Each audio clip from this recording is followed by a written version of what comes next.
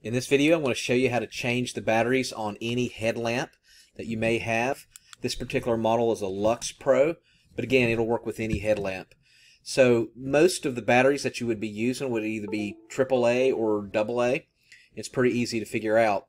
So on a lot of the headlamps, there'll be two buttons on the side. So you're going to basically look for a spring action button, either on the left or the right, or it could be both. And what you want to do is hold them down while you lift the lid up, and you look for a hinge. So as you can see here, there's a hinge on this particular LuxPro right here. So just common sense, like a door, you would want to go to the opposite direction, which is like a little lid, and you may have to get like a little flathead screwdriver.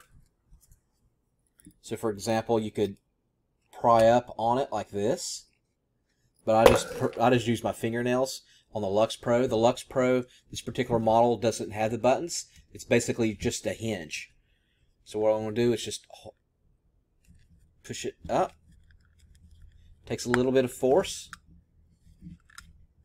and voila.